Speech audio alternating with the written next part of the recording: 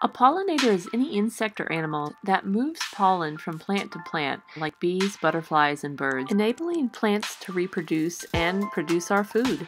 About half of the foods and raw materials grown in the world depend on pollinators. There are several things you can do to help them out. First, leave those leaves. In the fall and winter, don't rake your leaves. Many bees and other pollinators live in the ground, in old logs, and other organic materials.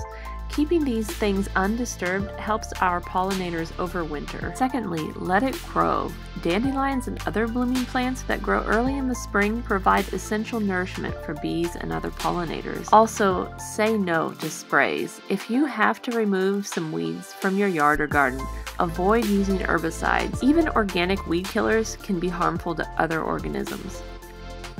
And finally, plant more flowers and other flowering plants, like herbs and vegetables. A variety of blooms, including native plants and wildflowers, help our pollinators a lot. Flowers such as milkweed, bee balm, borage, fennel, and zinnias help provide nourishment to important insects. For more tips and information about how you can help our pollinators, be sure to visit my blog at mothandrustdiy.com and search pollinators.